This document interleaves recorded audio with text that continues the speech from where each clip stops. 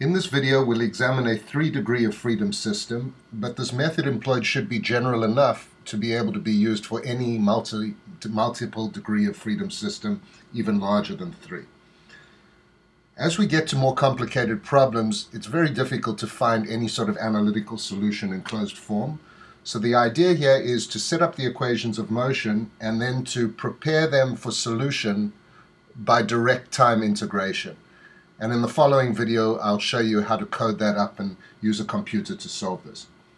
So the starting point is we have 3 masses in this system, mass 1, 2, and 3 as labeled.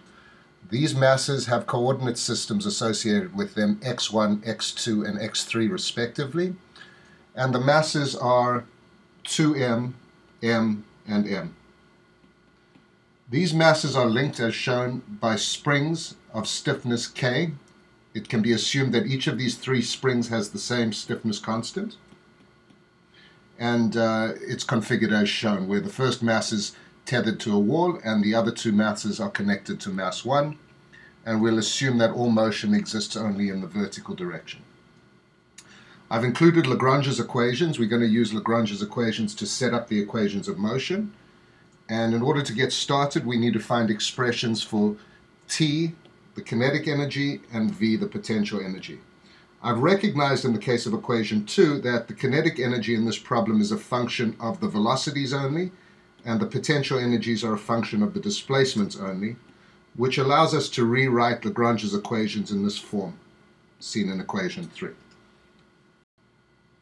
We begin by writing an expression for the kinetic energy of the system, and the kinetic energy, which we'll call T, is simply the sum of the kinetic energies of each of the 3 masses. So mass 1, it's a half times the mass, which is a half times 2m, gives us m, times the velocity squared. So that would be x1 dot squared. Plus, for the second mass, 1/2 m2 x2 dot squared. And for the third mass, 1/2 m3 x3 dot squared. Call that equation 4. And for the potential energy, which we call V, that is equal to, when mass 1 deflects by an amount x, you get 1/2 times k times x1 squared. If we look at the second spring, which I'm calling that one that I circled, we get a contribution of 1/2 times k times the displacement of that spring squared, which is x2 minus x1 squared, quantity squared, and then 1/2 k times x3 minus x1, quantity squared. We'll call that number 5. Okay, so substituting 4 and 5 into 3,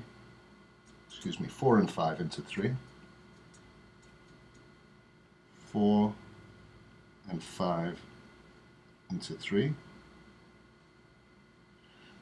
and then differentiating with respect to each one of the generalized coordinates, we get the 3 equations of motion. So in the case of the x1 coordinate, we find that it's only this term of the kinetic energy that contributes, so it's m, or 2m I should say, x1 double dot, and then from the potential energy plus k x1 minus k x2 minus x1, and then minus k x3 minus x1, and that is equal to 0. That's your first equation of motion. We'll call that, we're going to call that number 6. For the x2 coordinate, we end up with mx2 double dot plus k into x2 minus x1, and that is equal to the force here, the generalized force, which in this case is equal to F of t. This is equation 7. And in the case of x3, we get something similar. mx3 double dot plus k into x3 minus x1. In this case, it's equal to 0. That would be equation 8. All right, so I'm going to rewrite this in matrix notation because it allows me to be more compact. Let me write it first and then put the brackets. 2m, 0, 0, 0m, 0, 0, 0m times x1 double dot, x2 double dot, and x3 double dot. That is a vector. And then we group the stiffness matrix. We end up with 3k minus k again, minus k, k, and 0, and then minus k, 0, and k. That is multiplied by the coordinates x1, x2, and x3, which is also a vector. And this is equal to, let me try and squeeze it in, 0, f of t, and 0. This we'll call equation 9. Let's turn the page. So I've gone ahead and I've recopied this equation here. This is equation 9. And the idea is, and following on from a previous video, so I won't spend too much time explaining it. Here is a link to the video you can click on if you need it. But the idea is we need to put this into a form known as state space form.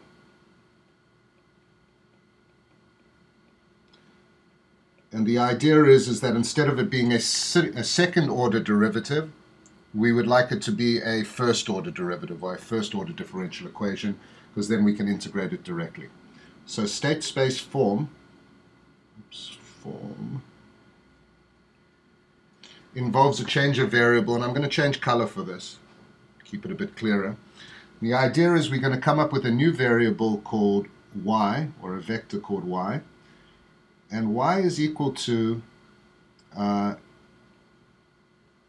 x dot and x.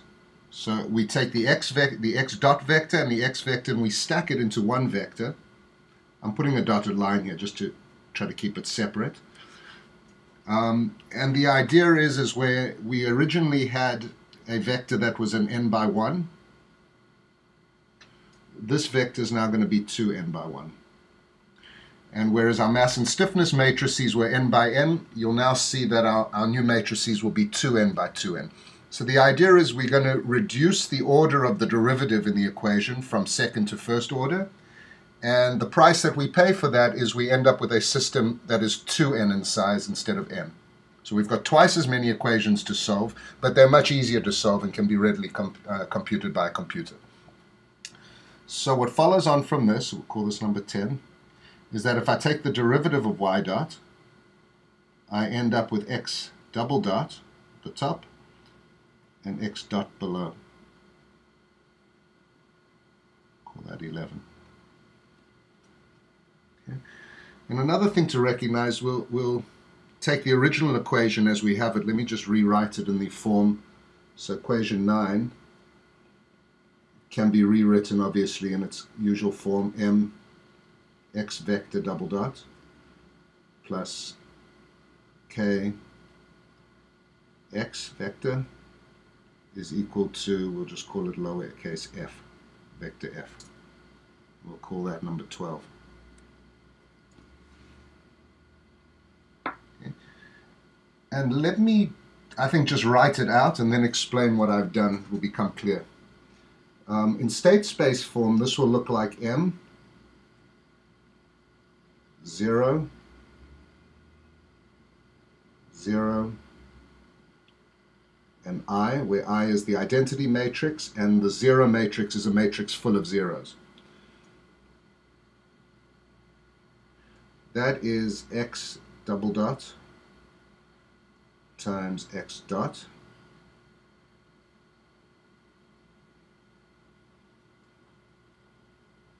plus 0 k minus I 0.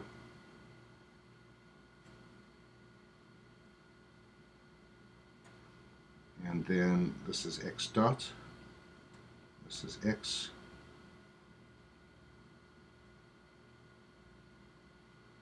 and that's equal to,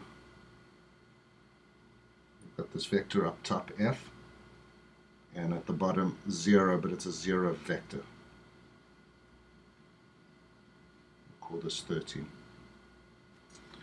Alright, so what have I done? Let me just put some dotted lines in here to kind of show the partitions.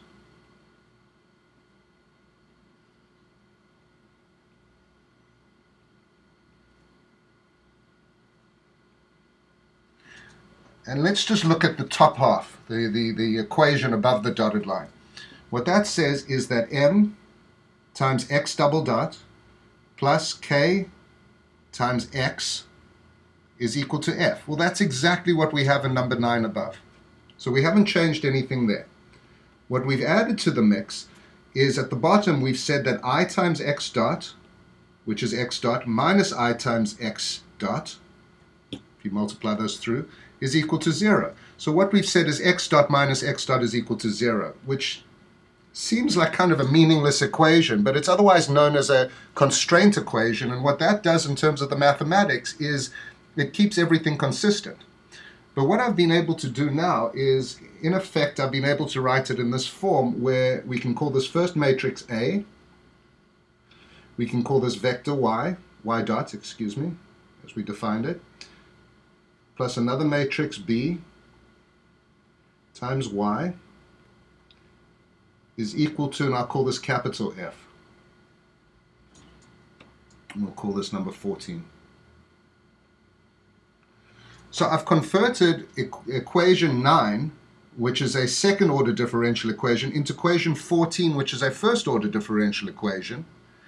And I guess we should make the point that each one of these matrices is now 2n by 2n, because each one of these submatrices is n by n, n by n, n by n, n by n.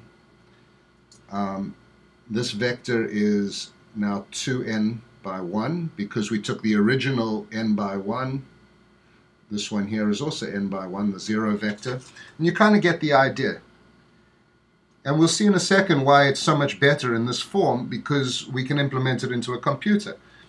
Well, I can rewrite 14 as a difference equation, where it says that a times y, the vector y at time t plus 1, minus the vector y at time t,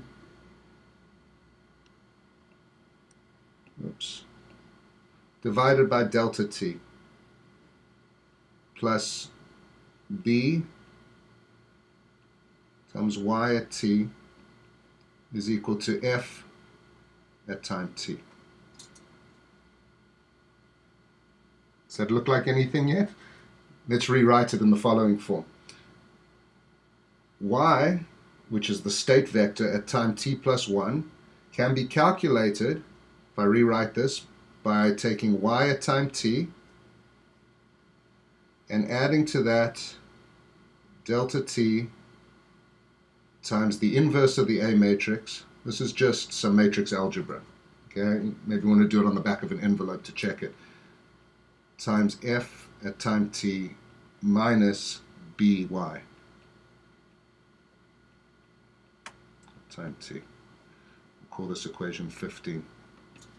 So the idea is, if I know the state vector y at any given time t, I can find it at the next time step t by 1 by doing what? By adding to it the difference between the force, and this is kind of your ma term, I mean your kx term, right? All I've done is I've taken this here and moved it to the other side of the equation, subtracted it.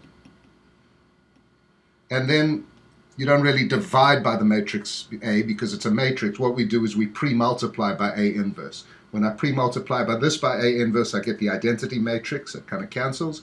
And on this side, I get I then bring the time over to the other side and multiply. And then I add yt. So the idea is that initially, at time equals 0, we are given the state, typically. We know y at 0 is equal to, well, in this case we'll call it 0, but in general we can call it some known vector y of 0. Okay? And this, a reminder, would be a 6 by 1 vector. It's 2n by 1. Right, so we're going to make, let's go through the method, and then we're going to implement it in the following video in code. But the idea is that if we know the matrix or the vector y, the state vector at time equals 0, which we can assume is a given, for now we'll just assume it's 0, y 0 equals 0, it's a 0 vector, 2n by 1. Then we know everything else, and by picking an appropriate time step delta t, we can advance this solution step by step and calculate the state at the next step. Once we have the state at the next step, that becomes y of t, and we can plug this all in and we can advance it to the following time step after that. So I'd say for the purpose of solving this, let me just give you a few details. Given, we'll assume the following. That the forcing function f of t is sinusoidal, it's harmonic, so it would be something of the form f naught times sine omega t. We'll assume that f0 or f naught is equal to 5 newtons, keep it in SI units, it's a force.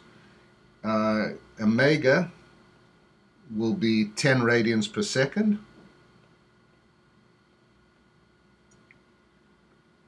We'll assume that each of the masses, or that m is 1 kilogram, so the big mass would be 2m, 2 kilograms.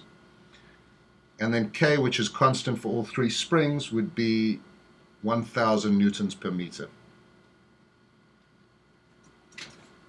Alright, in the next video I'll show you how to solve it by computer, but in the meantime I hope you find this useful. If you have, please go ahead and give it a thumbs up. It will mean that other people get to see it. And thanks for watching. We'll catch up with you in the next video.